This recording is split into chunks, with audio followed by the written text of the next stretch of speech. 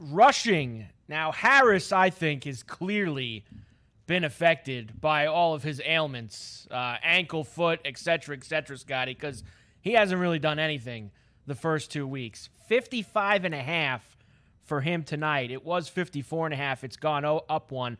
I'm going over with him tonight. I'm going to take a shot with Harris. Okay, I'll take a shot with him because he's been so bad that I think even he knows it and wants to bust out. And all you really need there is a couple of really good runs of, 20 yards, and you're in business because he'll get the rest just on chunk yards, like, off tackle. Here's the problem I have with the Steelers offense. The same problem I had last year, real quick.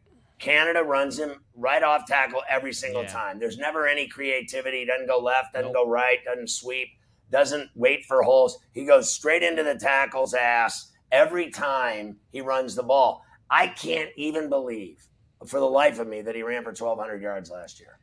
Hard to believe.